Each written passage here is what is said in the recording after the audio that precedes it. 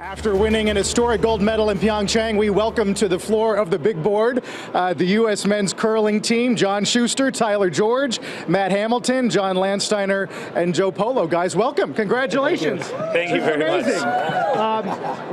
You're gonna do a little curling here on the floor in a few minutes, I think, but I wanted to ask you, in Pyeongchang, you guys were on the brink of elimination, and the story goes you went and had sort of a moment on a patch of grass outside the venue. What did you say to yourself?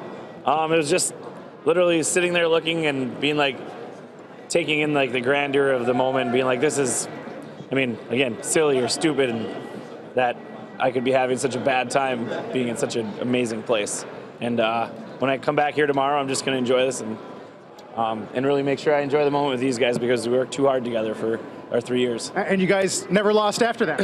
No, we had the perfect scenario. We played the top team in the world when we had nothing to lose. We just came out loose, had fun, and then realized that's the team that we are, and carried that through the rest of the week. John, can you explain to viewers the dynamic of what makes a great curler? Because there's all these dads around here who think, I could do that.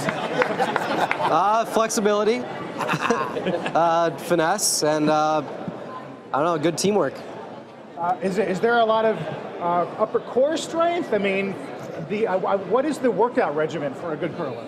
So curling's really about being able to recover and be ready to go at 100% for another 30 seconds after about a minute break. So we do a lot of interval training. The core obviously helps with stability when sliding and stuff like that. So, you know, we definitely put in the time in the gym as well as time on the ice. Do you think U.S. is on the brink of new dominance in this sport? Well, I sure hope so. Yeah, there's a lot of new curlers that are going to be coming here shortly. So yeah. I think we'll have a lot more depth. Yeah.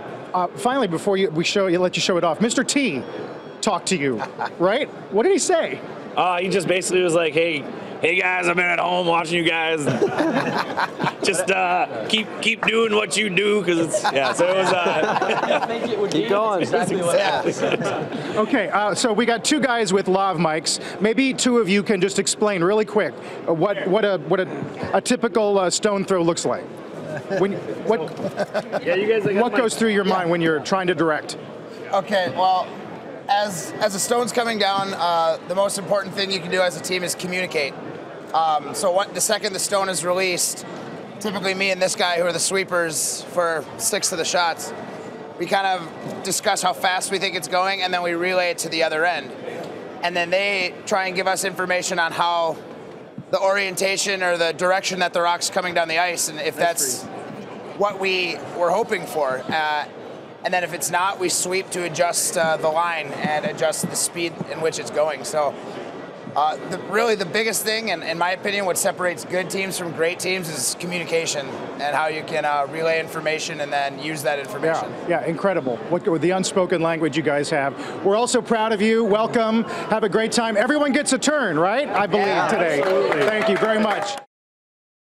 Hey there, thanks for checking out CNBC on YouTube. Be sure to subscribe to stay up to date on all of the day's biggest stories. You can also click on any of the videos around me to watch the latest from CNBC. Thanks for watching.